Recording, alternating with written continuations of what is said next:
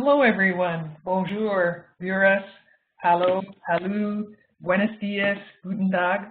My name is Marion Pitters, and I'm delighted to be the facilitator for today's webinar. I'm here to introduce our speakers, moderate some questions from you, our audience members, and ensure that the webinars progress according to the schedule so that we respect everyone's time. But first, on behalf of McMaster University, it's my pleasure to welcome you to the 7th webinar of the series, The Arctic, A Global Health Perspective.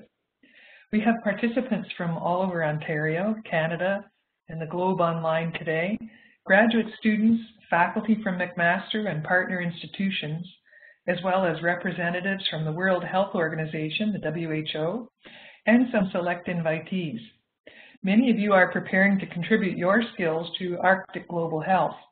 We welcome you all to today's compelling session. This webinar series explores diverse perspectives on Arctic global health. Despite documented health disparities between the circumpolar north and other regions, the Arctic remains an underrepresented area in global health research. This series offers a transdisciplinary look at key global health challenges and opportunities in the circumpolar north. A quick overview of the 10 webinars in our series can be found at the Global Health website. Today's session is webinar 7, Community Engaged Research for Northern Sustainability.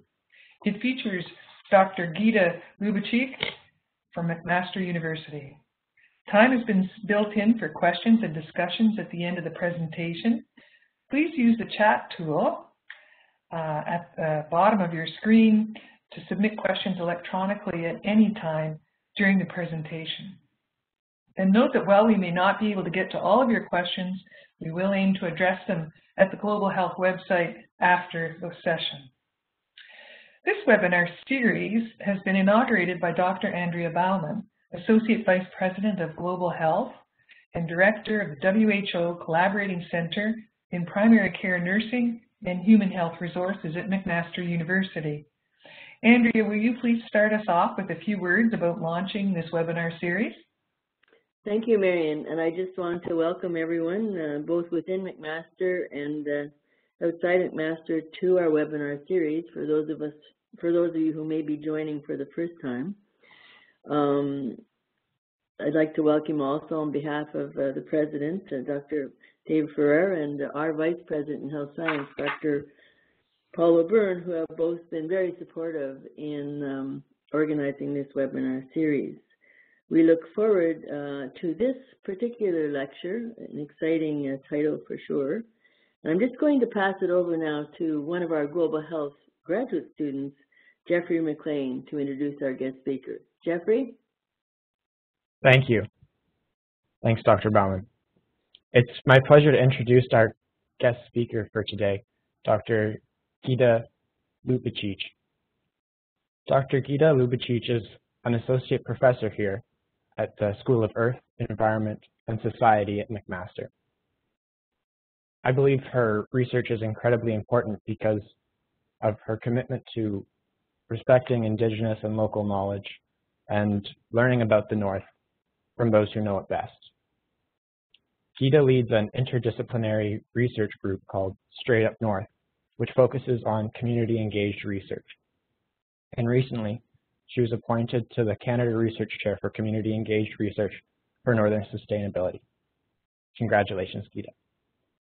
On top of all that, she's an important part of my master's thesis committee. And when she isn't busy with work, she enjoys playing volleyball and has now taken to coaching her 2 sons' volleyball teams.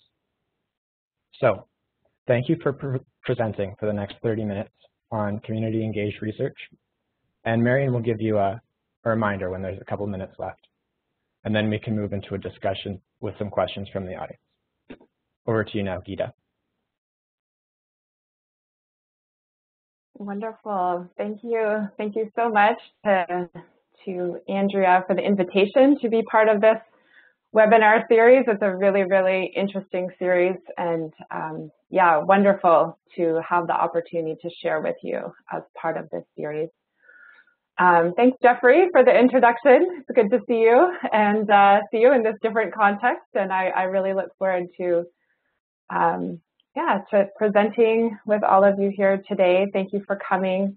Thanks for your interest. And I do really look forward to your questions at the end. So please do share some questions in the chat with Marian, and she will facilitate that after. Thanks also, Adam, for helping and trying to help me get set up on WebEx here. So we didn't quite manage. My computer doesn't seem to agree with it, but Adam's going to help change the slides for me. So hopefully everyone can see these slides okay, and Adam will help me navigate them. So thank you, everyone, and good morning. I am coming to you from Hamilton today. So as was on the earlier slide there, we're situated on the traditional territory shared between the Haudenosaunee Confederacy and the Anishinaabe Nation, which was acknowledged in the Dish with One Spoon wampum belt. And that wampum uses the symbolism of a dish to represent the territory and one spoon to represent the people, and that all people are sharing the resources of the land and are only taking what they need. And I often think about the meaning of that wampum belt, and I really identify with that and try to learn from that we all have a role to play in fulfilling that early agreement.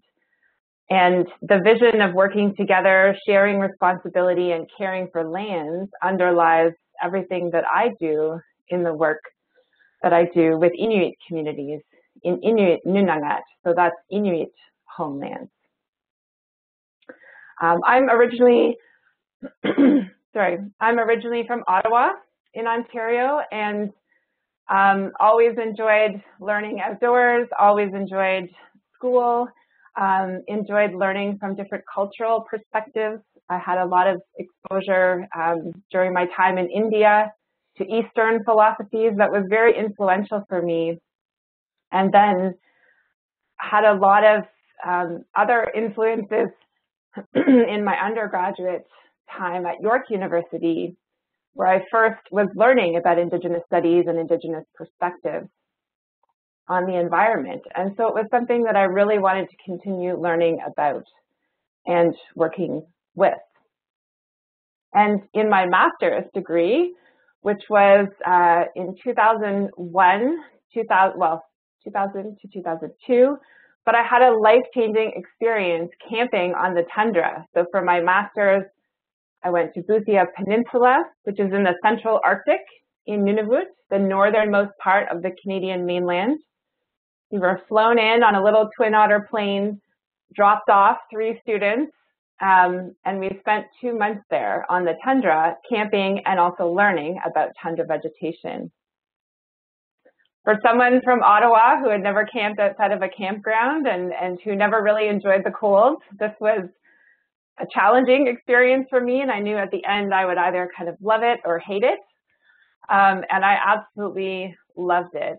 It was a great learning experience for me, and it really brought home that I wanted to learn from people. I wanted to learn from Inuit who had lived on these lands for so long, and to not only do remote field research. So it really changed my perspectives in a lot of ways, and I wanted to continue on with school and working in the North. And so since then, since 2001, so getting on close to, 20 years now, since then I've been dedicated to a cooperative, community-driven approach to research that involves developing and fostering working relationships with Indigenous experts and organizations through all stages of the research.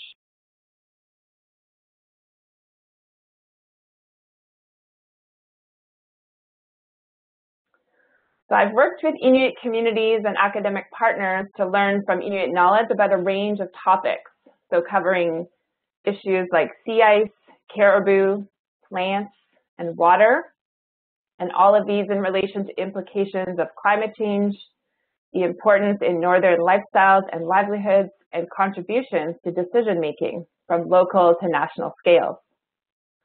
And my work is really aiming to explore how community-engaged research can contribute to Northern sustainability in the broadest sense of sustainability. So around cultural vitality, ecological health, and self-sufficiency. And although I don't, sorry, I don't know why my throat is so dry this morning, sorry.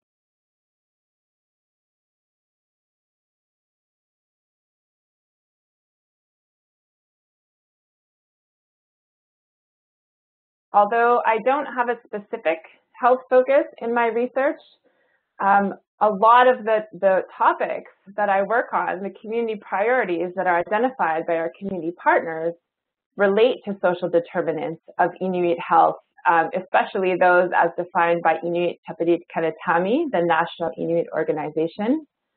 And so I think that there are a lot of connections to broader considerations in Arctic global health.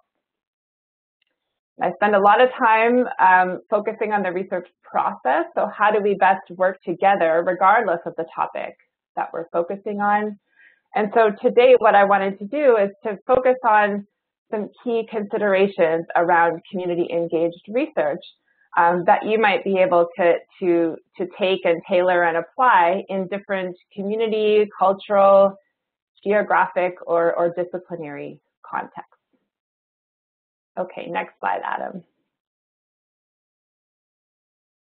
And the goal of the presentation today is to share these key considerations, but these were not just ones I developed for this particular presentation today. These are considerations that I developed with Theo Ikumak, a longtime research partner of mine in Igloolik in Nunavut.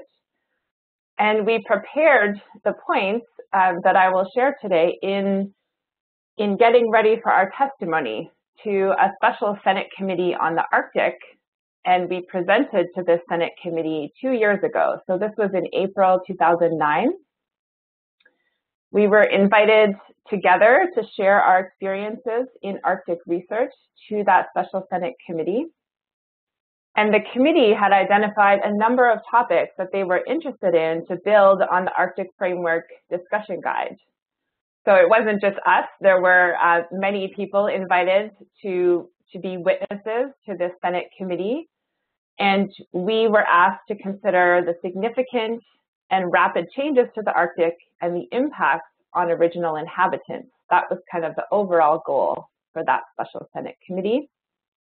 And they had identified 6 themes related to environmental conservation and Arctic science. And so based on our own experiences, Theo and I, we felt most comfortable speaking to the 3 topics that you see here. So the role of science and Indigenous knowledge in conservation and decision-making processes, the consideration of Arctic communities' knowledge needs, so mental health, housing, food security, especially in research priority setting and funding, and the access to post-secondary education and research opportunities for Arctic residents. So those were the 3 topics that we felt most comfortable speaking to. Those are the ones we emphasized in our presentation. And although this is now, 2 years ago and time has passed since then, we continued to reflect on that experience, and we decided to write up and share the speaking notes that we had prepared for the Senate committee because we didn't get nearly enough time to share all the points we hoped to make. So the points I'm highlighting today are just an excerpt, a few, of what we had in our full notes, and we wrote up that piece as an Info North article, so like a newsletter article that's part of the Arctic Journal. So if you are interested in seeing the full notes, they're in that Arctic Journal 2020, volume 73, and that was reflecting on 17 years of working together. So our time working together, Theo and I. So that's what I'm hoping to share with you today. And okay, yeah, you can go to the next slide before I get ahead of myself. Thank you. So I mentioned Theo Ikumak, so I want to give you some context on Theo before I get into this, because this really is a joint effort in identifying the key considerations today. So Theo Ikumak was born in an igloo in Igloolik in January 1955, and he grew up on the land between Igloolik and Sanirayak, or Hall Beach. And his experiences in residential school, losing both parents to tuberculosis while being away at school, and efforts to reclaim his language and land skills profoundly impacted his life and work. Theo and I met during my first visit to Igloolik in February 2003, and I was there doing preliminary meetings to explore community interest in a project to document Inuit knowledge and use of sea ice. And Theo is a skilled hunter and interpreter, and he was recommended to me for his experience on the sea ice, as well as in communicating with elders and hunters. And over the course of 8 years, we worked together on the sea ice project in Igloolik, and it started with my doctoral research there in 2003, and then it continued to evolve. So then it was later a part of an international polar year project, and then further follow-up work as I started my first faculty position at Carleton University, where I started in 2008. Theo's research role, though, quickly evolved from being an interpreter to being an advisor, for me, a facilitator of the research, a research coordinator, a guide when we were traveling on the sea ice, a community liaison, and a long-term mentor for me in Arctic research. We've kept in touch between various research projects, so we haven't had continuous research work together, but our work continues today as part of a new project where we're attempting to understand Inuit community uses and needs for weather, water, ice, and climate information and services. So that's the current project we're working on together. Okay, next slide, please. So I mentioned these key considerations that Theo and I worked on identifying together as the key messages to share with the Special Senate Committee.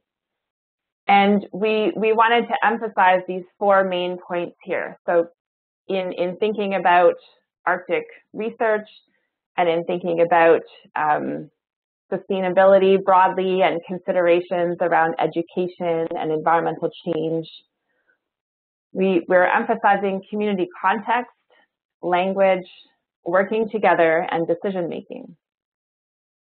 And I highlighted earlier, in that Info North piece, we have a number of points related to each of these. And here, I'm just going to talk about 3 points related to each of these.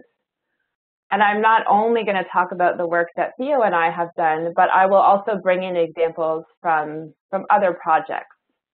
And those other projects primarily are ones in Johaven, Nunavut, which is on King William Island in the Kitikmeot region, and also communities around the Kikitani or Baffin region, which are Kingite, Igloolik, of course, Tangertung, and Pond Inlet.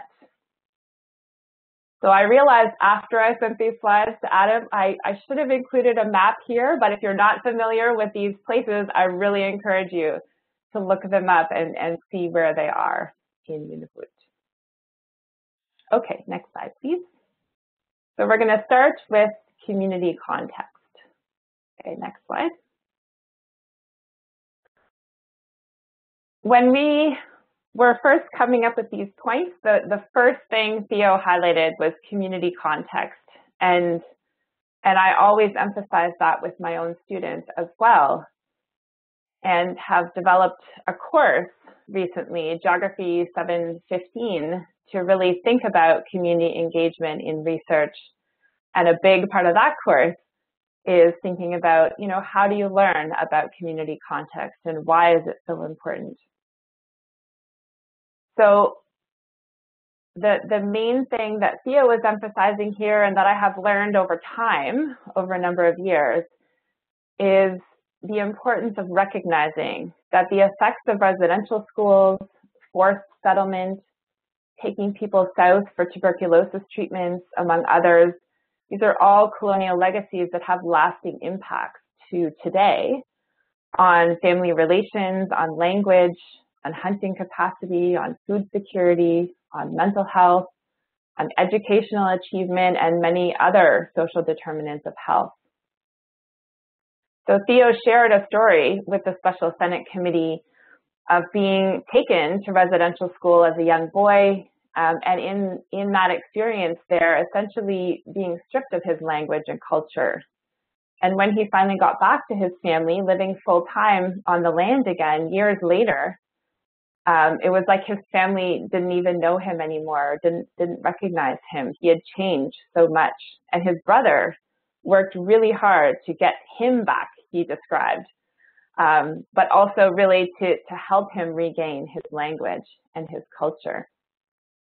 And I've heard many stories like this shared in interviews with elders and other research mentors of just the tremendous impact and intergenerational impacts and traumas in many cases of these colonial policies, and that it's really important to recognize those and try to be aware and sensitive of these, even if they might not be discussed openly or not initially maybe as you're working in research partnerships, but just to understand the impacts that may have on cross-cultural relationships, on perspectives of researchers, on perspectives of education.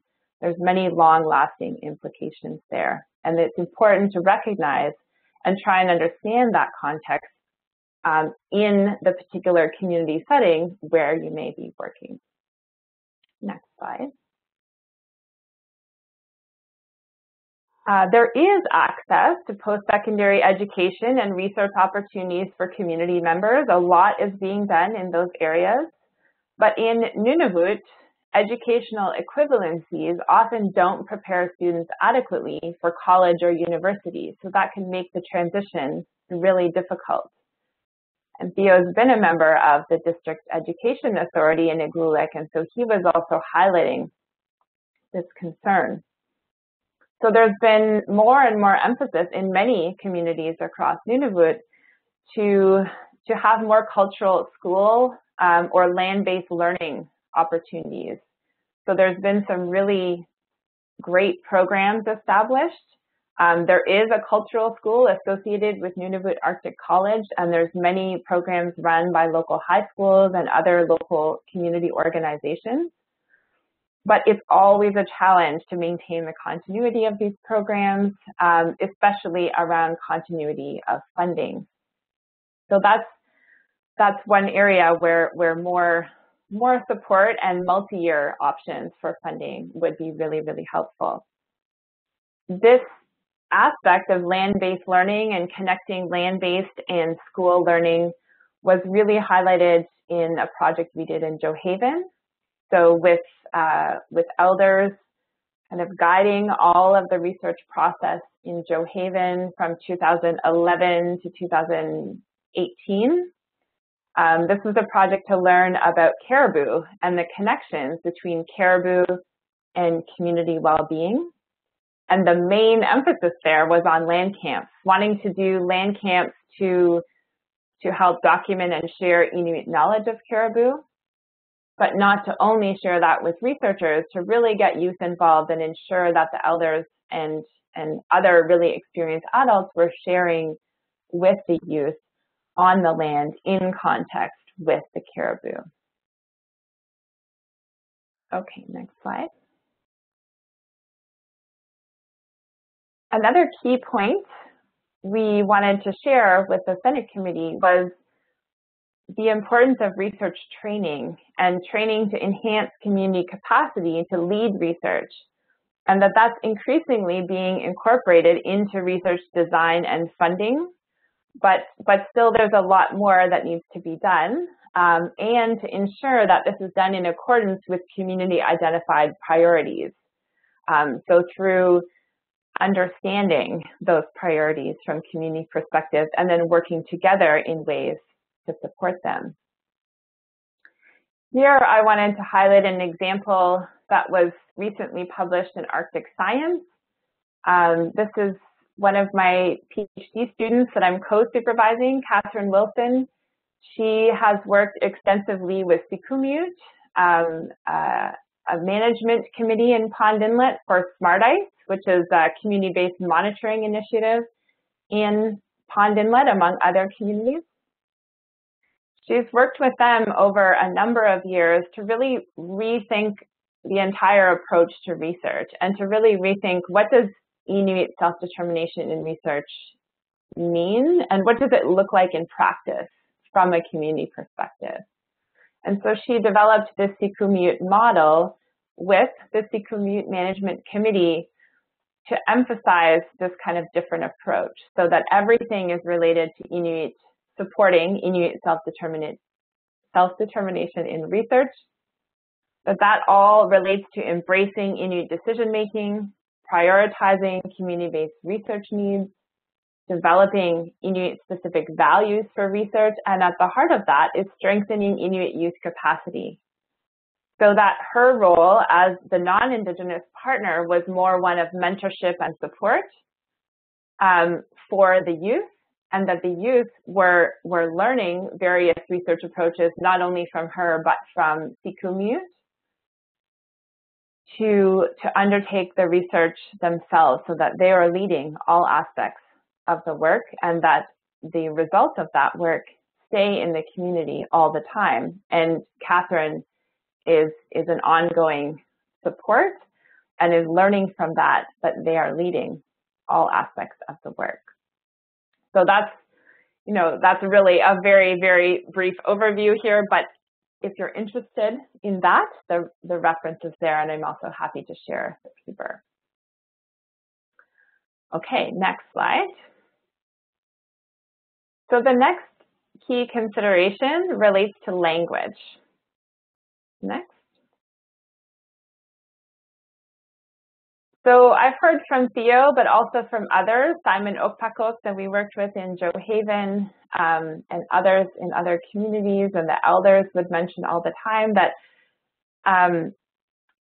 language shapes the way that we think and understand the world. And in the context of working with Inuit, it's really important to respect and emphasize local Inuktitut dialect. And that was something we learned very early in the process of the sea ice research that I was involved in, and something that became really important in all three communities, Igloolik, Pangatung, and Kingite.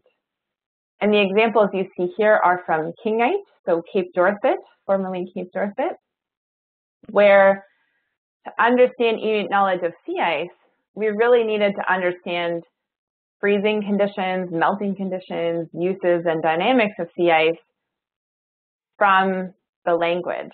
And that to understand the concepts involved, the dangers, the uses, the changes, we needed to understand the terminology. And so we spent a lot of time documenting this terminology, and it was a way to understand the whole seasonal cycle of sea ice. As you see here, we're trying to arrange the terms according to seasonal cycles, but also it became one of the main priorities for each community to be able to share this terminology with younger generations and future generations, because not all of it is used commonly anymore in daily conversation, and that it can really help support safety while traveling on the sea ice. And I guess the thing to highlight here, the local dialect is really important. So for Kingite, Igloolik, and Pangatung, it was each a full process like this in their own dialect, because there are some very specific terms, there are certainly shared terms, but there are also very unique ice conditions in each place. So that was important to recognize and work with. Next slide. The next one I wanted to highlight here is recognizing the limits to translation between Inuktitut and English. So in the three communities that we worked, actually all four, the three for sea ice and the one for caribou in Joe Haven, the caribou research, we were working with interpreters all the time, that we were mostly working with elders who were speaking Inuktitut, and we were trying to understand through interpreters in English. And it's really important to emphasize that there's a lot of limitations with that, both ways, translation both ways. And so the main point I want to highlight here is to just really recognize the difference between verbatim or literal kind of interpretation and the conceptual interpretation, understanding the underlying meaning of what is trying to be said and not just a word-for-word translation. So really just being careful to not take translation at face value. It's important to understand the underlying concepts, and that helps to improve mutual understanding and to avoid misrepresentation. So the examples you see here are related to caribou terminology. This was from a paper in Arctic. And I won't be able to get into all the detail here because of time, but just to highlight that the more we heard the translations from Inuktitut to English terminology for caribou, the more we realized that it might not be the same way that say, biologists would understand ways of talking about caribou. And so the more we asked into it, we learned about these kind of nuances. Excuse me, Gita, there's 5 minutes left. Okay, thank you. So I guess I'll have to come back to that in the question period if anyone's interested. So next slide.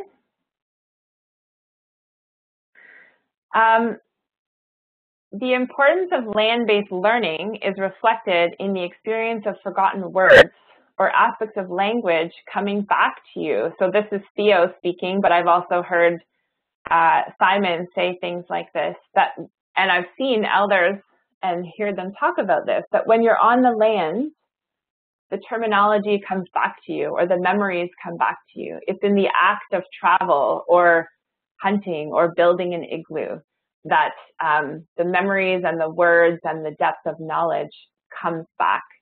And so this quote here of the land speaks to you, just remembering that importance of the connection to the land, learning in place and being in those places to talk about topics can be so important rather than just indoors, say, in an interview inside.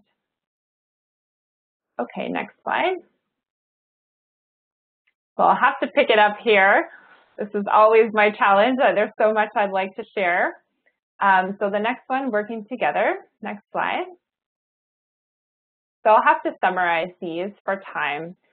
The first one is to support Inuit self-determination in research. And this includes diverse approaches to partnership, mentorship, and leadership. And so really, I encourage you to take a look at the National Inuit Strategy on Research. There's priorities identified there by ITK that are really important to consider, and think of what kinds of actions can you contribute to, whether it's an individual, a group, or broader initiative. There's always ways to connect and to support Inuit self-determination in research. What you see here is one example from Catherine's work that I mentioned earlier with Sikumuut and Smart Ice, and what can result from Inuit self-determination in research, where these are important. This is important guidance from Sikumuut to community members about being prepared to travel on the sea ice. Next slide. This is another one that's really important to me and that I emphasize with all of our research partners. Collective effort means collective credit. So really, I encourage you to think about how to best represent that collective credit. We've tried to really incorporate that in co-authorship.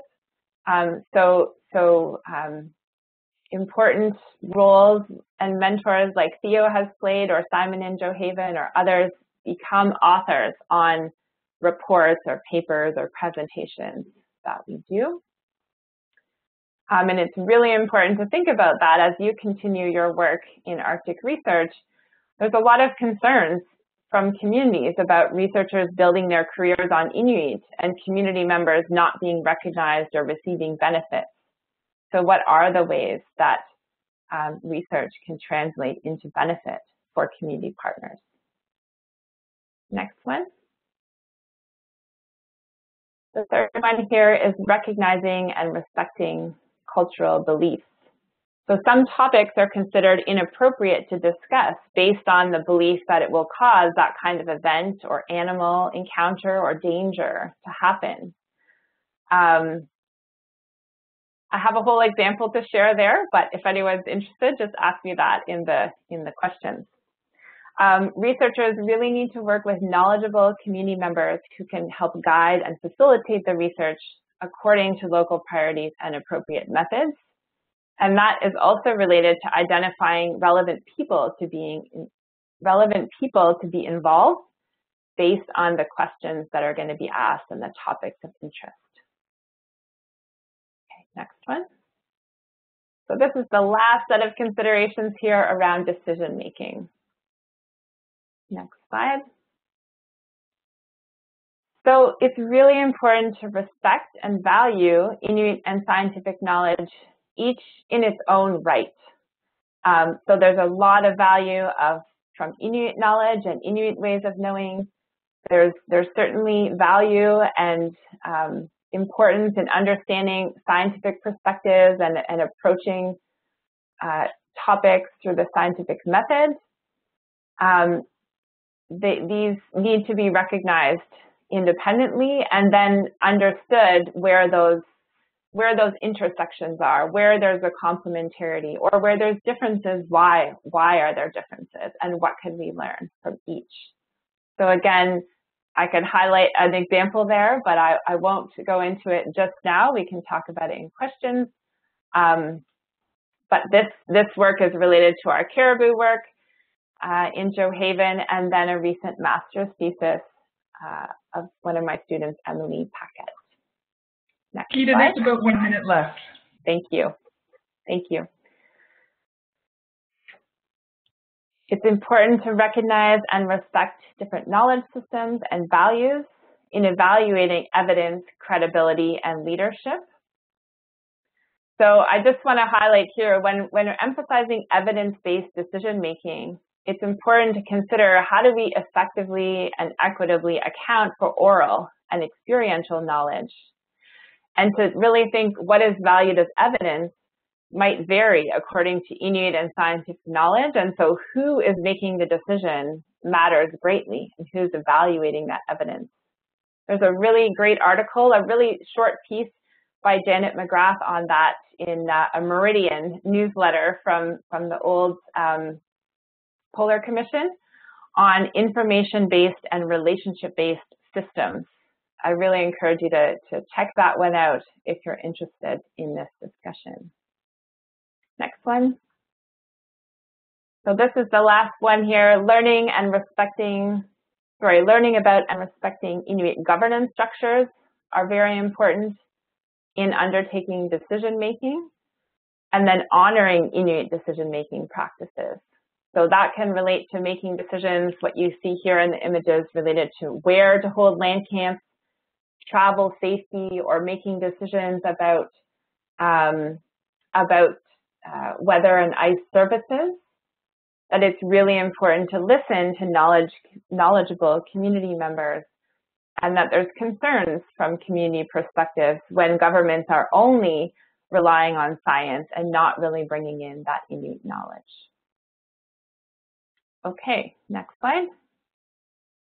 So these are really brief summary points here.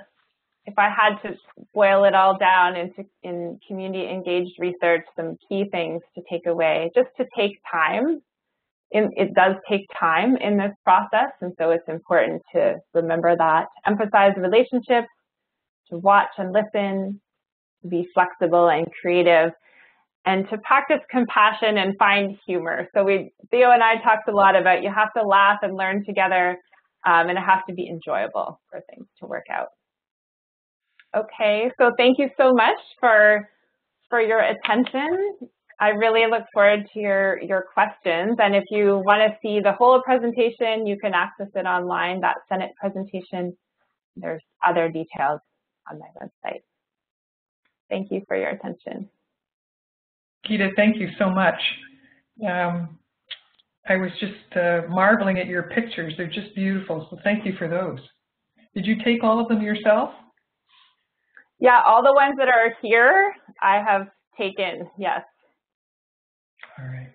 That last one there is, you know, that's me in the Kamatik there. So I'm along for the ride, and you know, Theo's the driver or someone else is the driver, and so I really feel like that represents this approach to research.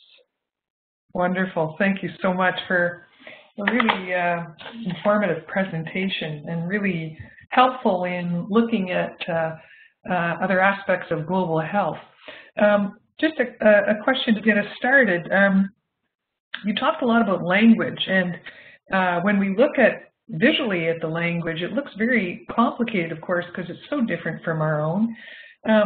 What are some ways to support language preservation and learning if a project is not specifically focused on language? Right. Yes. Well, when I went into the sea ice research, I was interested in learning from Inuit knowledge about sea ice, but never really thought about that it would become this kind of broader effort around documenting Inuit terminology on sea ice. And it became so important as we listened to interviews over and over. You could hear certain words being used. And it was really important for me to start learning some of those words, to ask, you know, what does that mean, and try to get at those underlying meanings, the concepts that were being conveyed. So I mean, it was the same thing in the Caribou project, that language wasn't the main emphasis, but it became a really important aspect, because if you're working together, we have to make sure that we're understanding each other, and especially across languages, that's really challenging through interpretation. So I do think it's important to take that time to try to understand. It's certainly a challenge, and those really knowledgeable facilitators and mentors like Theo and Simon and others play such an important role in that, in helping us understand the language. And it became a real emphasis for anyone sharing their knowledge in interviews or workshops, that the language was important not only for the research, but that it was most important for the youth who would be traveling on the sea ice or who would be hunting caribou, and just to understand the conditions according to nuanced language for safety or for a successful hunt. And so I would encourage anyone interested in these kinds of approaches to really think how you can bring language into that. It helps that shared understanding, but it also really can contribute to community goals for language learning and passing on that language. Thank you for that. One of our previous speakers was Lars Helander from Norway, and he's from the Sami Nation. And one of the things that he talked about was that there is a certain amount of skepticism with researchers from the South coming up north to do their research. And I'm wondering if you encountered any of that in your experience, and if so, how you handled it. Yes, there's certainly still skepticism, and there's a lot of concerns about the way that research was done in the past. There's some communities have had really difficult history with researchers coming, doing the research, sometimes even in a short amount of time, going away, writing a book about it, and taking the credit for things that they learned in the community, and the community is not really hearing back. So we have heard many stories of that over time, and in multiple communities. At the same time, there's a great openness from any of the organizations we've worked with. There's a great openness to still working together. There's an emphasis on working together and wanting to work together in partnerships to support community priorities. So there's a lot of openness still. And we've been really fortunate to have very, very positive experiences in each of the communities that I've worked in. What was the second part? How you've dealt with that? I've definitely had hard questions, like what I mentioned briefly in the talk about, hunters and trappers organizations, the board members specifically asking me, like, you're going to get a PhD out of this. What are we going to get? Like, it's important to think about that. And it really made me reflect a lot on that. And that from those kinds of questions, always trying to consider what is the benefit to the community. And in the case of the sea ice projects, one of the main ones was that sea ice terminology, like having that compiled in a way that could be used in the schools came up over and over and over by people we were working with or these organizations like the Hunters and Trappers. I think the biggest way of dealing with that is one, just taking time to get to know people up front, not jumping into something, really thinking and taking time to learn about what are the community priorities, and so how can research address that, and not just going in with your own plan and sticking with it no matter what. And the other one is reporting. So that came up over and over too, about how researchers would take all the work away and the community wouldn't hear back. And so that also stuck with me. And so we've really emphasized different ways of reporting in communities, in written ways, in presentations, on the radio, trying to think about diverse audiences, and to make sure that copies of everything that's recorded are left in the community and not, so that they're accessible and they're not just sitting on a shelf in a university.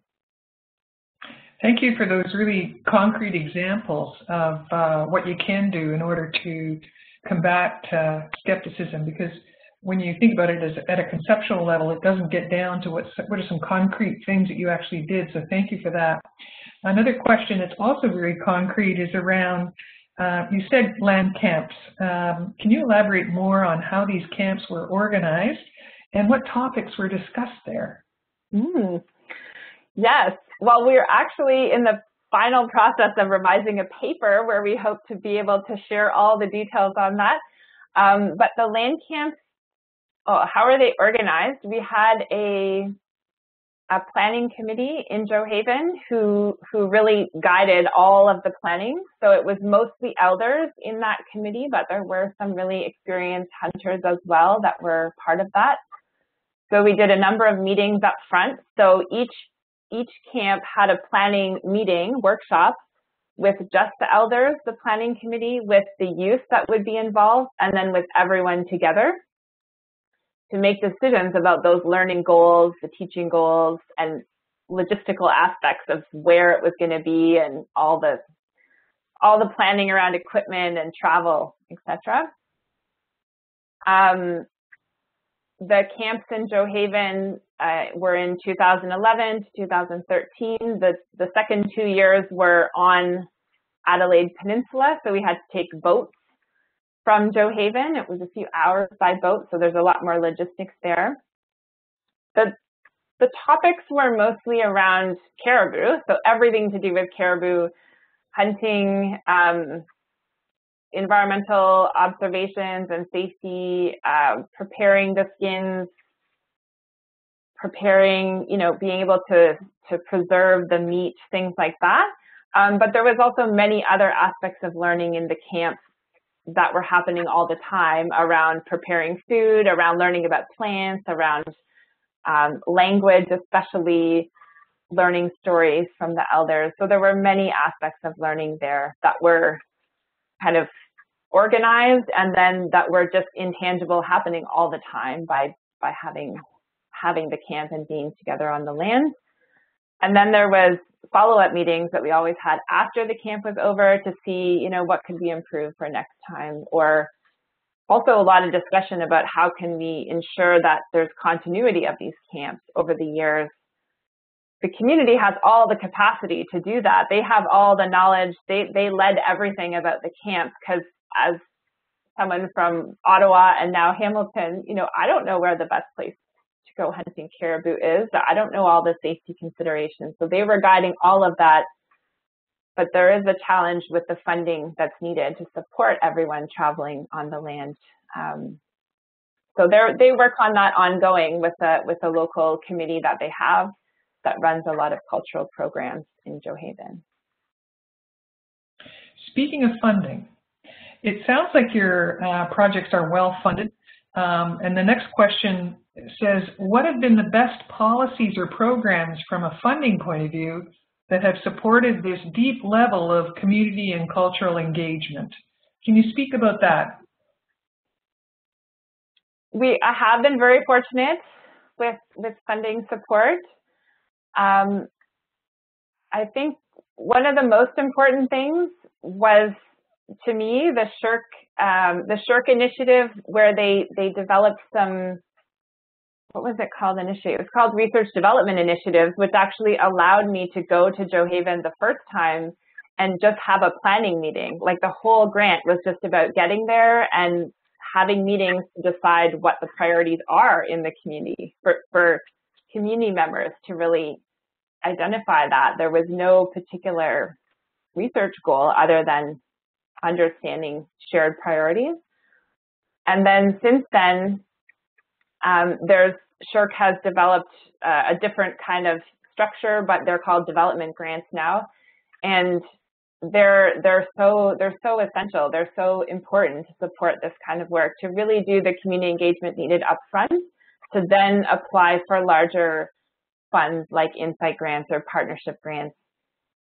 So most of my funding over time has come from SSHRC, Social Sciences and Humanities Research Council, and that policy change to these more development grants has been incredibly helpful, and that's meant that we work with community partners to develop the larger grants to secure the funding to support the community priorities. So the entire process, even securing the funding, is collaborative, and I think that's also partly why we've been successful, because we really take a lot of time to try to connect it with those community priorities and develop the methodology around what's relevant and appropriate in the community. Okay. You talked about developing a course at McMaster, and the questions are just flowing in here. So that starts with geography, and could you mention its code? That's very concrete. Yes, that's a great question. So actually, Adam, if you want to go to the next slide. Thank you. So you should be able to see the course code there. Currently it's still called Geog, although our school name is now School of Earth, Environment and Society, but the grad courses are still this Geog code. So it's Geography 715, and that is actually a reading course code, but I've run it last year and this year as a course called Community Engaged Research. I'm running it like a facilitated reading course. And we have students from McMaster, but also students from other universities. So if anyone from other universities are also interested, that's certainly an option. I won't get into these questions, but I did want to bring them up in case you want to read them while I'm talking, that these are questions that students in this course have been raising over the past few weeks in our discussions. And there's many more. They've had amazing questions. And so these are just kind of for ongoing reflection for your own work if you're interested in thinking about, different aspects of community engaged research. These are just some ones that we've been thinking about in this course and continue to think about. There's no one answer. There's no one way to do it.